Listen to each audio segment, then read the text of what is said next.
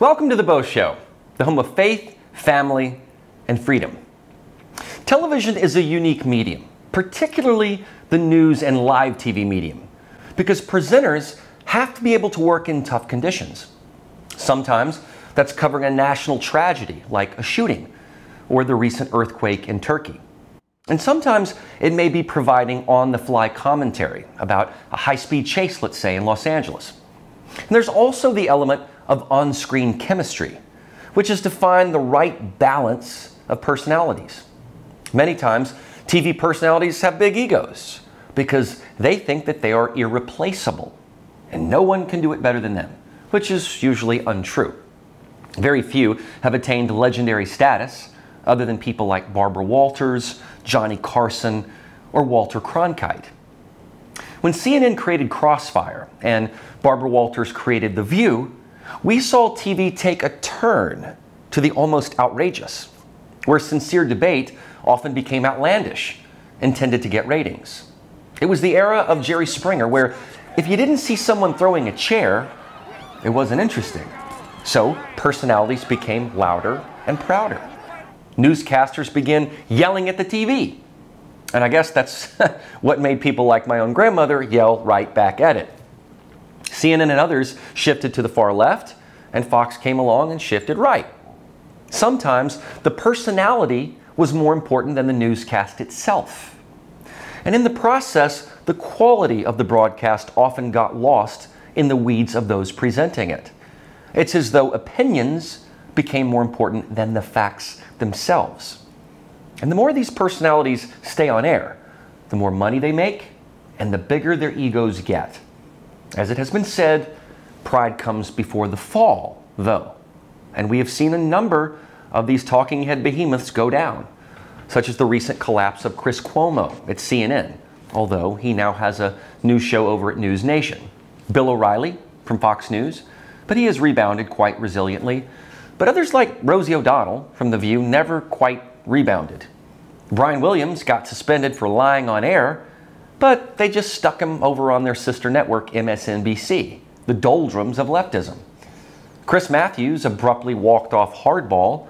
Brian Stelter lost his show at CNN, and now CNN anchor Don Lemon, once a star for the network, has been demoted due to a lack of interest and viewership from even the left of the left.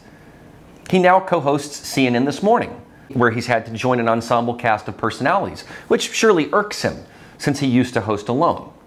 Lemon, who has a highly appropriate name, has just gotten more sour year after year. And when leadership changed at CNN, it was suspected that some of the hard left hosts would be edged out as the network tries to reclaim its slogan, CNN, the most trusted name in news. But December 8th proved to be a tough day for Sour Lemon and his ego, as his co-host Kaitlan Collins interrupted him a few times on air. Here's a compilation of the show on December 8th. I'm going to read a lot about it. It'll be even more soon. I know. Yeah. Which I should note, the Trump team is pushing back. There are no new revelations. Plan for Harry and Meghan. Yeah. Kardashification, if that's a word, of I think you just the made it. Royals. I think I just made that. What dog is They've this? multiplied. You guys need me to step in here? Hey, Caitlin, the CNN's Bianca Novello. It's not made for us. Yeah. Yeah, it's a different generation. Different generation. Who they're trying to appeal to. I got to see them. Sorry, I'm sorry. Which rankled the royal family, though. So because much. Princess Diana got so much more attention. And Tony Blinken is Kylie, speaking about that this weekend, too, about this possible deal. Forget now to CNN's Frederick Pleitgen. Before you go to Fred, can I just add? Frederick Pleitgen joining us from Berlin with the news this morning. We are told that the swap happened at the Abu Dhabi airport. We're standing by for the President of the United States. It's been 10 months since she's been held in captivity. 8:30 this morning. We need to also tell you, see President Biden expected to speak at the White House at any moment now. And one he thing was to briefed. watch. Stand by 1 second. He was briefed throughout the morning. He was awaited confirmation from Griner back in U.S. custody. Yeah, we know. Yeah. Right. And of course, conditions that she's been living through. The President of the United States is entering the room with Brittany Biden. Griner's wife and the Vice President. Such and John, a big glad moment. you were here with us. Yeah, Thank such you. important perspective. Now, after this happened, which was not on camera, Lemon apparently screamed at Collins in a massive tantrum and tirade against her. Two sources told the New York Post that he approached her after the show and went off on her. Apparently, This upset her so much that she ran out of the studio. This incident made it all the way up to CNN's Chris Licht, who was not pleased, and the producer told Lemon to take the next day off to cool his jets.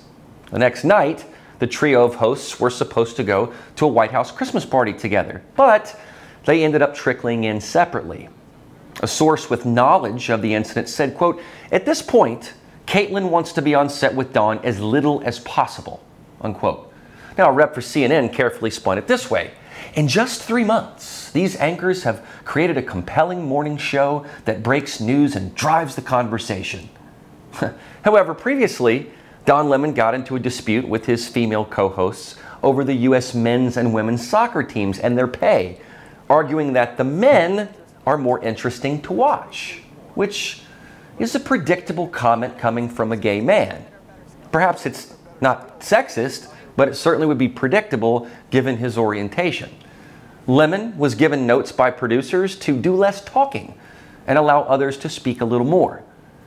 That surely must have been another blow to his ego. It seems that their solution has been to keep Lemon and Collins away from each other, going out on assignments, and having little interaction. A source said, quote, "Don's a bossy guy and difficult to work with. Even he would admit that. He was a solo act before. He doesn't want to be in Destiny's Child." Another source commented, quote, "Don has an intractable ego. My understanding is he wants the show to be about him. I don't know how you fix that. It's a very difficult situation," unquote. Recall that Lemon's 10 p.m. show, Don Lemon Tonight, was axed, which is why he got moved to this morning show. You would think that this move might make Lemon work harder, since a demotion, although it's not fun, is a chance to prove your merit. While Lemon denied that it was a demotion, he did tell a confidant that he was ticked that Collins had worked for the conservative Tucker Carlson-created outlet, The Daily Caller, prior to joining CNN. It is clear that Lemon does not like a diversity of viewpoint. He thought he had it made in the shade at liberal CNN, but even his own audience couldn't hang with him. Now, what I saw in that video was them both talking over each other. It is clear that neither of them are used to this. Lemon wants to have all the talk time and be solo, and Collins was a White House reporter used to a press room and interrupting to get her question in, and now is having a hard time adjusting to a talk show. It's clearly not her forte. So I see fault on both of their parts. The chemistry is just not there. But what takes this to a whole new level is Lemon's tirade against her in front of CNN colleagues. This is unprofessional and it's unacceptable. It is unethical as well. You can address issues like this by speaking to producers or even the co-host herself. But to egotistically chide her as if she dare not ever talk while he is talking is childish and the height of unprofessionalism. This situation actually hit home for me quite a bit. There have been situations in my career in which I've been interrupted on air, but intentionally so, in order to shut me up because the others did not like what I had to say. And when you're a talking head, your job is to provide your analysis in a coherent, passionate, succinct, but respectful way. But what I learned is others may not have that same philosophy or respect. You know, basic rule of any discussion is not to interrupt someone, but rather wait till they have finished speaking and then respond. And there's nothing worse than watching people interrupt each other on TV, but it has become commonplace. In some cases, interruption is a lack of professionalism, but it can also be very, very intentional. I've been berated both on air and off air. I have to tell you, it's extremely unpleasant. No one should have to work in a toxic environment. But when you have big egos, on-air talent will think themselves big as kings. And the precedent that has been set is that minorities, racially or sexually, are getting lighter treatment. Don Lemon is not a talented anchor. He's not engaging. He's not welcoming or affable or charming. He's not even intellectual. So he serves no purpose. The reason he hasn't been fired is because of his skin color and sexual orientation. This is the myth of white privilege. Any other host, especially white, male, straight Christian, would have been fired or indefinitely suspended for the behavior that Don Lemon exhibited. But he gets a pass. And you can bet that this ain't the first time that this has happened. The sources for the New York Post all seemed to indicate a certain personality trait that Lemon has, that he has a reputation for being difficult to work with. Most of the memoirs of the revolving door of conservative hosts of The View have recounted how awful it was to work there, from Candace Cameron Bure to Abby Huntsman to Elizabeth Hasselbeck to Meghan McCain. Their liberal colleagues treated them like crap, and worse yet, the producers and the network allowed it. Because remember, they want the conservative opinion to be the most pilloried and underrepresented. So they do that by allowing the ganging up on the one host. Whoopi Goldberg is still an integral part of The View in spite of the many racially stupid things that she has said. But they won't fire her. Joy Reid at MSNBC, same thing.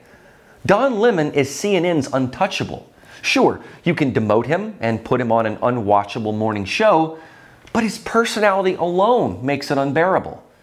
And it's just obvious that he's not a team player. So CNN has put him in his worst role yet, where he will fail, because he couldn't succeed by himself, and now you stick his big ego with two females who will be chirping him because they too are trying to make their marks, and it becomes hard to watch. And the ratings have proven that. When I told you that Lemon isn't very talented, you could argue that that's subjective. But don't take my word for it. Listen to Morgan Freeman take Don to school on racial issues. But it's hard to, when you say that to some people, because they say, oh, there you go with a pull yourself up by the bootstraps thing, and, you know, you're just being respectable. Not everybody can do that.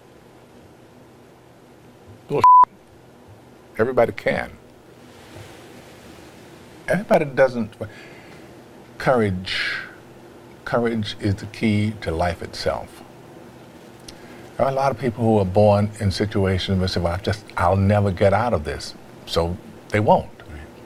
I say to people who say, well, I would like to have done so and so and so. So, well, you could have done it. So, well, I couldn't get out of here. Man, the bus runs every day.